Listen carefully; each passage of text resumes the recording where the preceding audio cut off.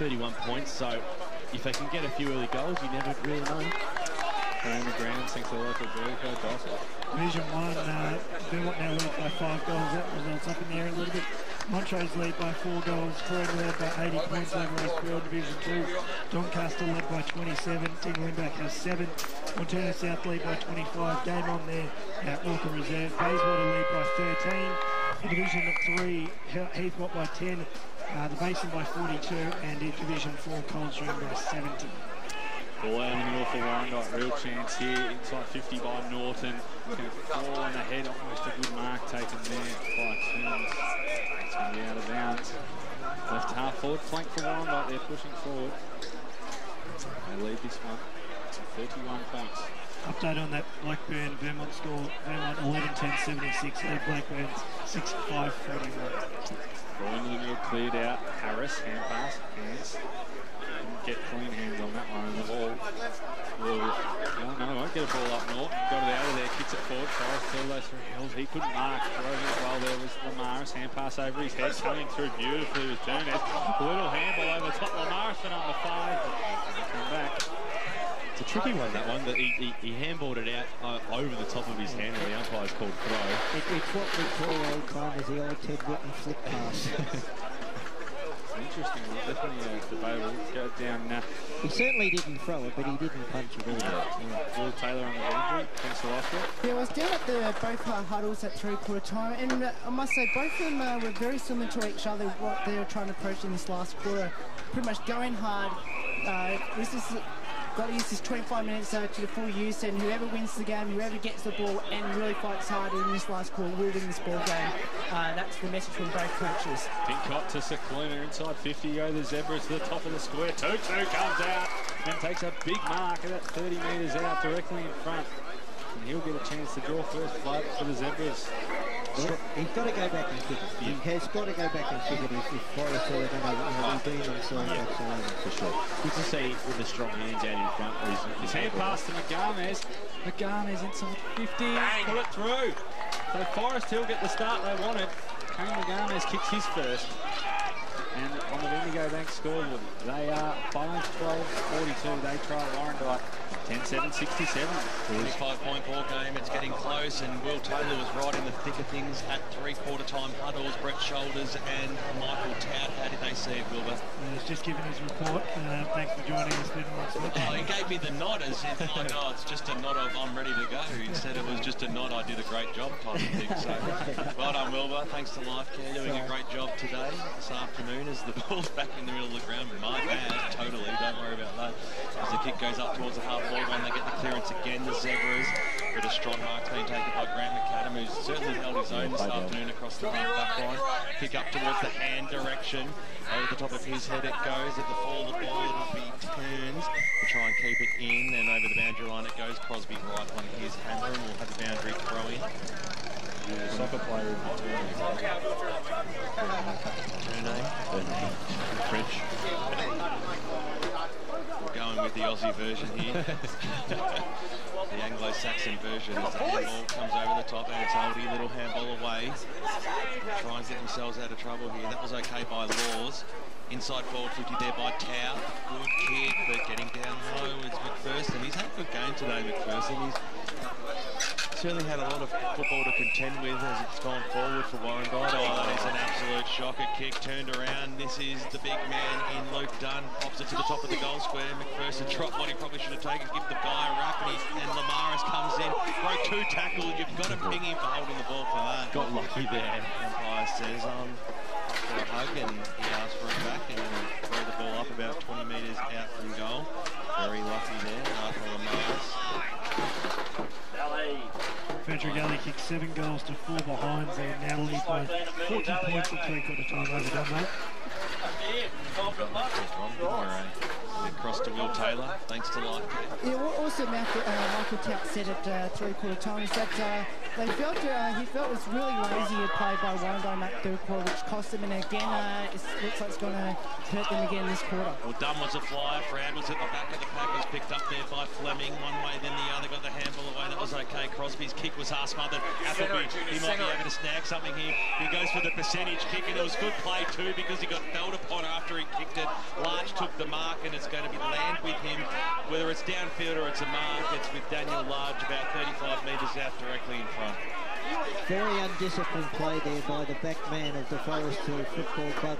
I mean, the Warrandyte guys centred the ball anyway, and you certainly don't give a free kick after the man centred the ball, because now they're kicking 35 metres out directly in front. Well, he comes in now, leans over the football and slams it home. Listen to the crowd cheer that one through. That's what the supporters wanted. That's what the home side wanted too, just to stem the flow a little bit. Bendigo Bank scoreboard, 11 goals, 774 leads, 5 goals, 1242. It's back out to a very handy margin now, Ray. That is a large goal for Warrandyte. Certainly is. Pardon the pun. Sharp word. But no, very confident. A 1950s joke, but that is Ray's specialty. He's been waiting all day to get that one out. Ball back in the middle. Element against Hand. Hand got that one down. Appleby coming. He's been terrific today. Going to pass over the top. Cullen, middle going pass to Large, the goal kicker around the corner. Appleby just kept it in front of himself. Liked it. He got stepped around one. Appleby kicked to the top of the screen. Another free kick for downfield. Undisciplined again by Forest Hill. There was no need to do that. I reckon his fullback. He's been yellow carded. His fullback's not going to be too happy in first, and he's had a terrific day. His man, Luke Dunn, is going to have a shot on goal from 15 metres out directly in front.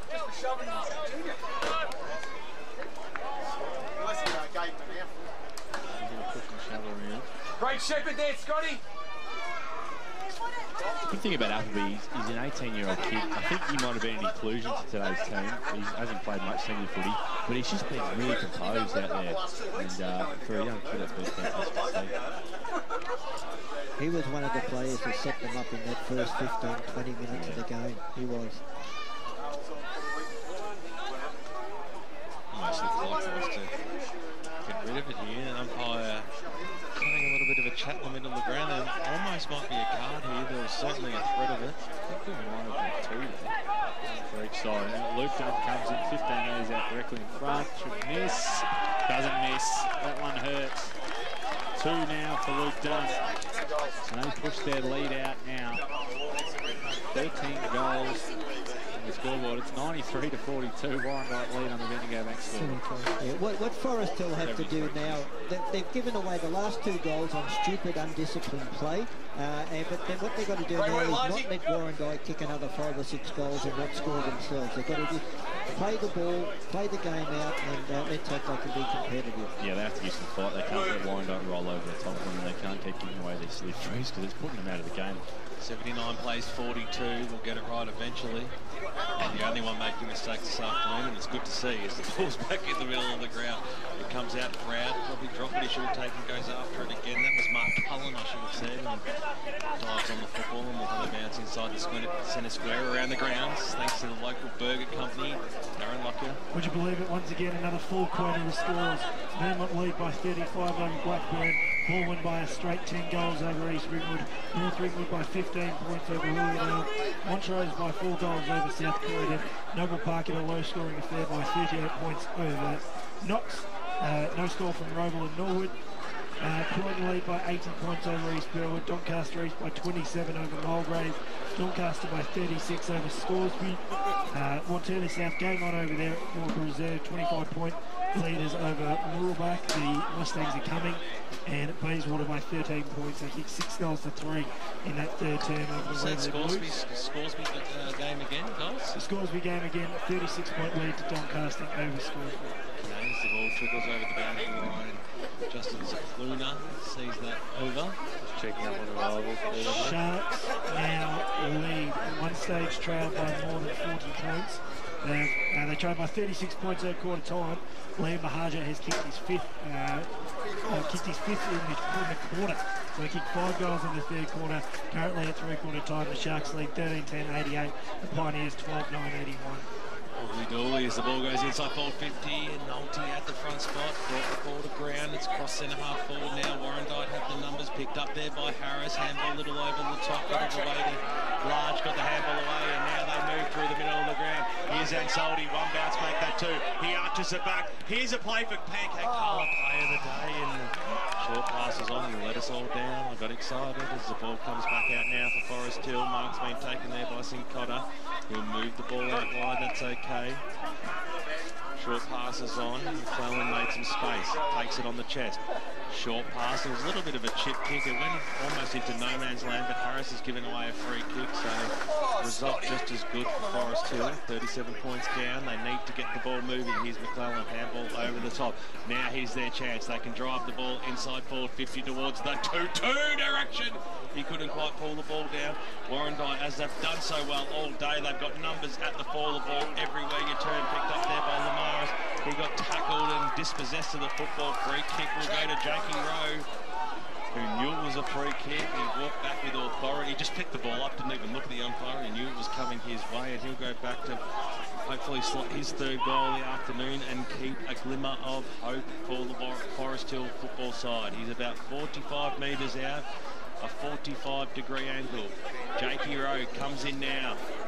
It's a good kick off the boot. Does it have the legs? It doesn't have the legs, Mark, at the last line of the fence, and now Warrandyte have a chance to reprieve themselves. The kick was out there towards the large direction.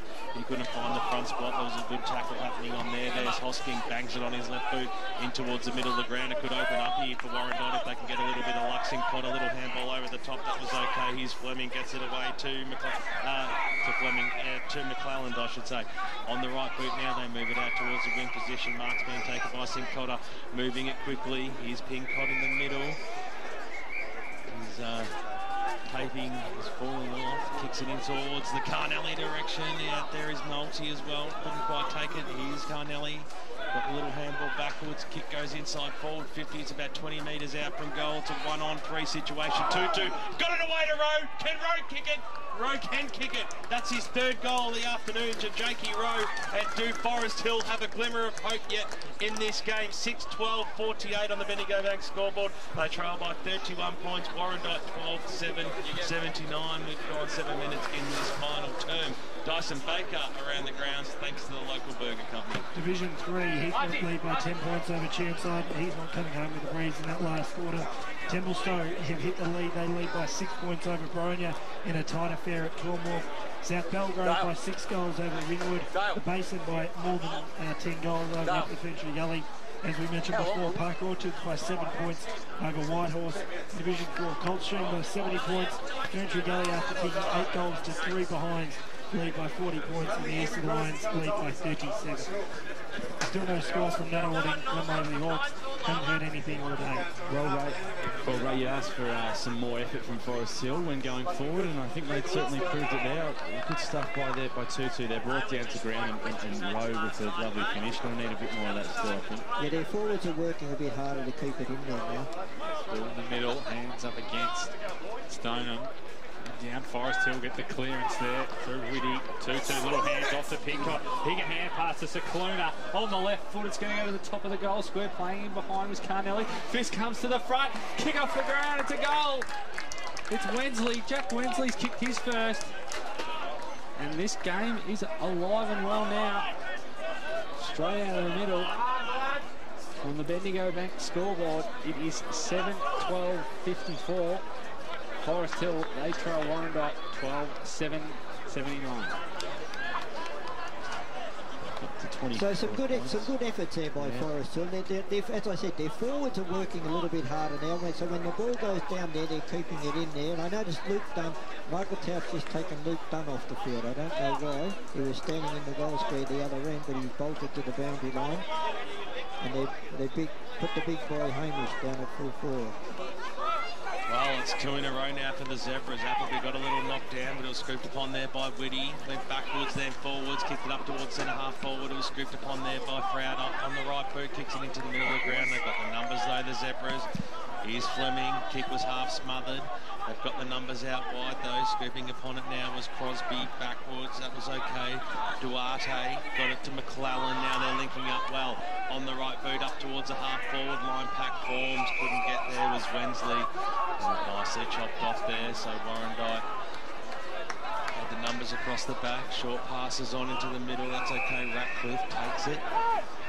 Just outside the centre square. Far side of the ground.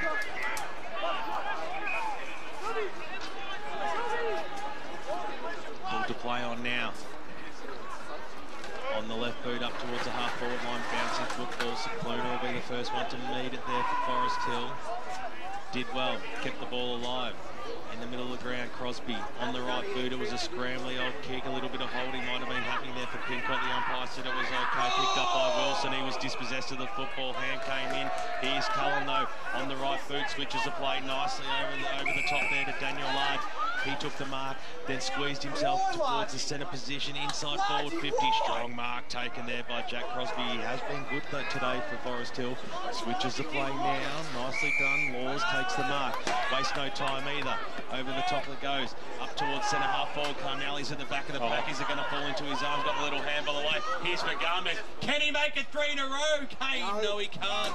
It had a little bit of a wrong to it and through for one behind. Bounced off to the right, a little bit like Ray Baird's deliveries down this centre cricket pitch, and 3-4-1 behind, so the margin narrows. 79 plays 55. We're back to a 4-point ball game as we go around the grounds. Thanks to the local burger company, they are delicious. A couple of update scores. Chenside Park, Heathrow 21 points up over Chenside Park. Last term, Bayswater only now 3 points up. Waverley Blues kicking the first 3 of the last term, and Moorabah have kicked the first of the last term against Montana South. Ferser did really well then, got it across there, sits a Cicluna, bouncing football out towards the Sincotta direction. He has a little bit of space to run with. Probably shouldn't have bounced it. He cost himself a bit of time there. Risky handball over to Wilson. They're going to get themselves out of this though. Here's Pincott on the right boot, spreads it out wide. They've got a chance on goal here. Who's going to have a shot there? It's Crosby. He got pushed in the back as he kicked it. He waited too long, didn't he? Daniel Large comes in, gave a big long looping handball. That was good play. Here's Harris. Backwards to go forwards. They'll switch the play here, Warrandyte, and they'll get themselves out of danger with Tim Hookey taking the mark in the back pocket. Hookey's got a great chase there. Maris it was, done the work at both ends. What a good kick, Iffy. It's going to fall to ground level. It's going to be a free kick. It's going to go to Forest Hill, is it? No, he's pointed the wrong way. That old chestnut. Coming on. It's going to take the free kick at half back. Not much on. It's going to have to go long up the line. Does.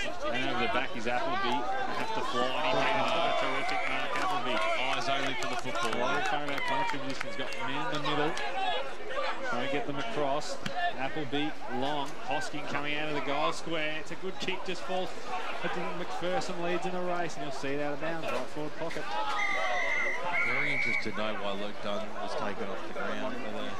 Looks like he might be almost about to come back on, but to not have him down there as a target, it's quite an interesting move by Michael Tout. Thrown in, right forward pocket. Yellow throw in. Passes. Right again. You know these coaches these days, BWS, maybe he didn't do the turn thing somewhere that we didn't notice, so he's taken off. Yeah, that's why you went on the first 2 weeks, right? That's right, mate, exactly right. Put McPherson under pressure and he bombed it out. A terrific mark taken by Alston. Great mark. Been really good today, Alston. Classy player. Called the play on now. A little left foot over the top. Oh. Forest Hill playing underneath it. Thought there was someone coming behind. Cullen drills it inside 50. And a mark taken by our man. How do we say it, BWS? Scorsus. Got it right by the end of the day. Just ask Brucey if you two don't know, he'll tell you. Blues have hit the lead. What's that? Thanks to the local burger company. Blues have hit the lead over Bayswater by 3 points. Taylor's not happy at all. Scorsus comes in. Nice looking kick, and Scorsus has drilled it. He has 2 now. On the Bendigo Bank scoreboard, they move on to 13-7-85. Warrandyte, they lead Forest Hill 7-13-55. That was just poor stuff by Forest Hill coming out of their back line. Not very good skills. They've been trying to take the game on a lot more, which they sort of have to. So obviously far away from them now, but unfortunately couldn't quite get it done. Yeah, looks like it's going to be all over. Certainly a goal against the stem of flow there. Forest Hill, they looked like they might be able to snag another 1 or 2 and really ignite this game, but that just slows things down. Yeah. quite so as the ball's back in the middle. Stoneham goes up in the ruck, picked up there by Crosby, got a little boot to ball. Ratcliffe though for Warrandyte, also got a little boot, picked up by hand. His fresh air shot went nowhere. Now Forrest still drive the ball forward. 2-2's in the back position. It bounces favourably for him. Gets it across to Rowe, who was quick to get boot to ball. It goes into the forward pocket. Oh, what a mark by Harris. What a fantastic mark. He had only eyes for the football against the flow of play too, so he kicks it out towards the half-back line now. Warrandyte, they've got the numbers going out there, paddling it to their advantage. Here's Tommy Norton, shrug, one tackle, Sick get out of the way for the second, then got a good shoe on the ball too. Appleby takes the mark, true centre wing position. Now they can move the Bloods inside forward 50. The kick goes deep inside. It was towards the Hosking direction, couldn't quite pull the ball down. Now the Zebras have got the numbers out there. It was risky there by McClellan, out towards the Duarte direction. He laid a tackle on Large, and the umpires come in and said it'll be a free kick to Large for a little bit of crudeness, which is Ticky Touchwood at best. There's no doubt about that. Large wastes no time. It was an absolute spearing pass and nearly knocked two players over. Now Forrest Hill will get a little bit of a reprieve. Here's Pincott on the boot, just got it out of that danger zone. Rose out there, used his body pretty well, then was able to trap the football, running himself into a little bit of trouble there. Wack looks to go forwards, that's okay. Now the Zebras can go up towards the half-forward line. Oh, it's got to pay a free kick for that one. So Grant playing a part as well. Got close in the strings there, I think. Tyson Baker around the grounds. Vermont extend their lead to 41 points over Blackburn. Park Orchards, Whitehorse both can't find the goals. Sharks lead by 10 points. Cougars lead Coldstream out to 105. 20 minutes gone, final term, 136 plays, 51. You'd be wishing you said the Cougars would finish on the bottom of the ladder now, wouldn't you, Aaron? As the kick goes by Laws, they go inside forward 50, up towards 2-2. He's got 2-on-1 situation to beat Rose there as well. And here's Ansaldi, the gun player for Warrandyte, kicks it out wide. That's a good play. And now they're away. Harris on the right boot goes inside forward 50, up towards the Hosking direction. He trapped it well, got the handball away. Oh, this is great play there by Lamaris, who just dribbles it home. Lamaris has 5 for the afternoon. What a day out he's having at his home patch at Warrandyte Reserve, and this game is over. Warrandyte are taking it home today. Don't you worry about that. Top of the table they'll be tonight after this game, and one game clear too, right there. That's all right. And did you notice who the player was out on the other side that kicked that ball to the forward line? It was Luke Dunn. Luke Dunn. It was. He was back on the ground. Oh, thanks very much for that, bro. Well, you called it wrong. Did look a little bit stiff too. Talk about ruin a good call of play, I'll tell you what. Ball back in the middle. Shoot that one on the highlight. You can have a 2-week break, don't worry about that, right? Chance out of the middle. Pincott runs inside. He might go from inside the centre square, but it's off to the right. Ball's on the bounce away. Still a chance. Wensley under it. Got the good bounce. Was wrapped up. Got a hand pass out. Here's a chance for Alston round the ball. He just couldn't get enough height on it. And wrapped up in the tackle. Oh, he shrugged out of it beautifully there. Hills back into the middle. 2-2. Back to Hills. Oh, sorry, no, it's Woody. But marked on the line. One hands in their mouth and Warrandyte can clear. Taken here by Norton. He can relieve. He can got men on to his left and uses them right now. Who's that, Ray? All right. Your call in the game. Just get it right, that's all. Big switches on. Here's Hookie. A chance. There's along the line. Mark taken by Luke. Dropped it out. But a chance work to his advantage in the end. Runs inside. Kicks towards Hosking. That's a good matchup. Carnelli at full back. Carnelli did well and just ran away from half back. Kicks inside the centre square. Mark taken in the middle. Now a chance to move forward now. Forrest Hill. Good hand pass there by Wilson. Towards half forward again. There's the spoiler on this occasion. Couldn't win the ball at ground level. And we will have a ball up at half forward for Forrest Hill. They trail. Keep your scores coming in around the grounds at Footy EFL. Dyson Baker working feverishly around the grounds thanks to the local burger company. I know that Dogger Limbach has 8 out at Mulgrove.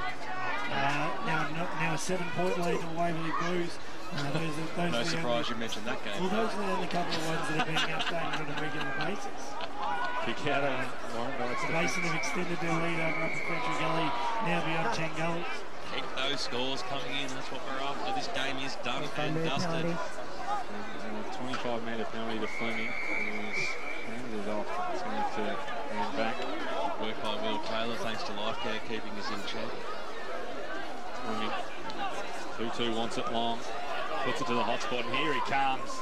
Just couldn't quite mark it 2-2. He just hasn't been a proper target. He's done well. Little hand pass out the back, but Warrandyte through Appleby through the middle. 2-on-1 situation. Froud almost marked. McPherson will clear up. Been good back there. Maybe not. A little bit iffy. Paddling in front. Gorchie putting the pressure on. He's got wheels. Gorchie. They all fell over. Ash Froud clean pick up. Hand pass to Dunn. This will seal the deal. And Luke Dunn has kicked the goal. Number 3 for him. Back on the ground. Warrandyte at home. 18-7, sorry, 14-15-7, 97 will get there in the end. Warrandyte lead Forest Hill 7-13-55.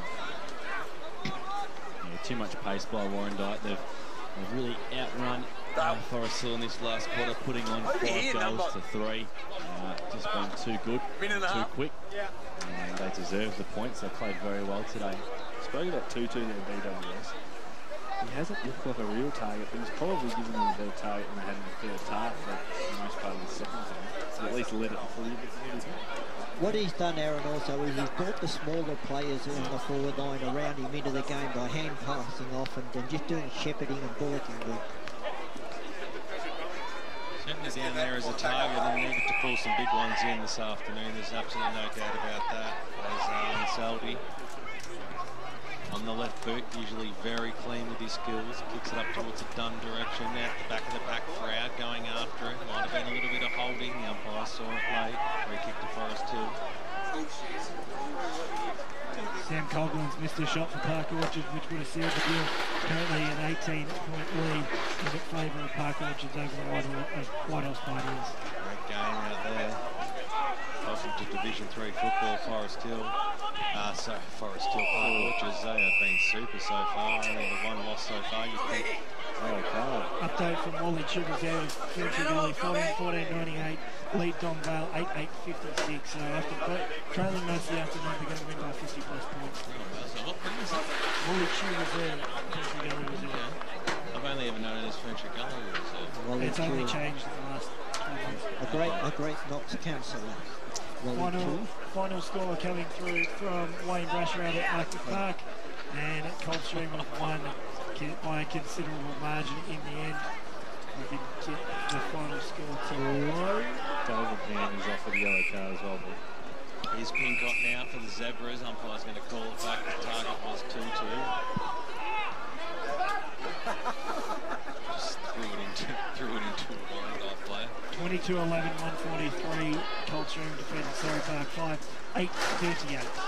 That's absolutely massive. Good to see Brush go out there today. He's been dying to see what Coldstream's all about this year after people like Aaron and the Huddle boys wrote them off at the start of the season. We're not going to forget about that because they're doing pretty well, the old Cougars. Ball goes deep inside 52 against the deck. I'm not sure about that. I'm actually going to find that one. 8 goals, 3 in the final turn. Yeah, it's a super finish. Pretty sure you even reiterated it on the second show, apologising to him, AKR, so we'll just leave that as it is at the moment. Lee Green's just tweeted through, forget Mayweather and Pacquiao, it's Ray Baird and BWS. Probably more likely to pay $60 away. At least we know it'll be over in the first few seconds. And probably not my way. Ray knows how to take the low blows. As the ball goes inside and the mark's been taken by Justin Secluna, who's yet to trouble the scoreline today, but he'll have one of the last shots on goal for this match. Currently 55 plays, 97, so 7 goals is the lead. Can it be reduced to a 6-goal margin? It can't even be brought back by a point as the ball goes out of bounds. As the siren sounds out here at Warrandyte Reserve, and it is a convincing victory. 15 goals, 7 for the Bloods, 97. Forest Hill 7-13-55.